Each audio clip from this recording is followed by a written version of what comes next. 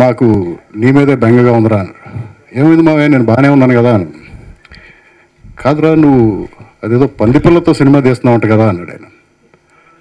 అంటే అవును మావయ్య, ఏంట్రా అంతా ఓకేనా మానసికంగా, పందిపిల్లతో సినిమా ఏంట్రా అని. అంటే మావయ్య, పందిపిల్ల అంటే నువ్వు అనుకునే పందిపిల్ల కాదు, ఇది వేరే టైప్ది కాదు. ఏంటి నీకేమన్నా ఫైనాన్షియల్ ప్రాబ్లమ్స్ ఉన్నాయా ఇలాంటి సినిమాలు తీస్తున్నావు అని. ఫైనాన్షియల్ ప్రాబ్లం ఏం లేదు మావయ్య, నాకు ఈ సినిమాలో సురేష్ బాబు గారు కూడా ఉన్నారు, ఆయనకేమైంది, ఆయన మంచి సినిమాలు తీస్తారు కదా, ఆయన ఏంటి పందిపిల్లతో సినిమా తీయటం అన్నాడు. అంటే ఇలాంటి ఒక కాన్వర్జేషన్తో ఈ సినిమా మొదలుపెట్టాం. మొదలుపెట్టి తెలియకుండా ఒక 2.5 years వెళ్ళిపోయినాయి.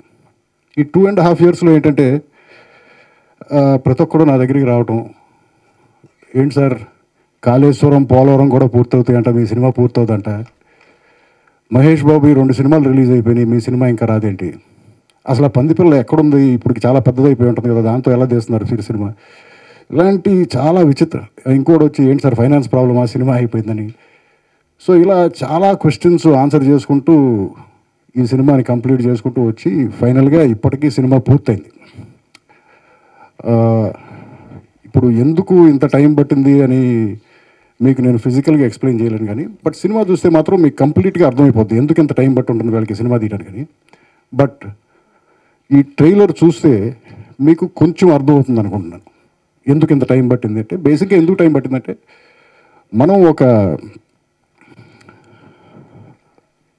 3D యానిమల్ని, అంటే ఒక 3D పందిపిల్లని రియల్ పందిపిల్లలాగా క్రియేట్ చేయడానికే ఎంత టైం పట్టిందమ్మా, వేరేం లేదు. షూటింగ్ ఎప్పుడో 2016లో కంప్లీట్ చేసాం, బట్ ఈ 2 years ఓన్లీ ఆ పందిపిల్లని క్రియేషన్, ఆ గ్రాఫిక్స్ని ఇంటిగ్రేట్ చేయడానికే టైం పట్టింది. సో ఏంటండి, వీడియో నచ్చిందా? అయితే ఓ లైక్ వేసుకోండి, లేదంటే ఓ కామెంట్ చేయండి. ఎప్పటికప్పుడు మా వీడియోస్ చూడాలంటే సబ్స్క్రైబ్ చేసుకోండి.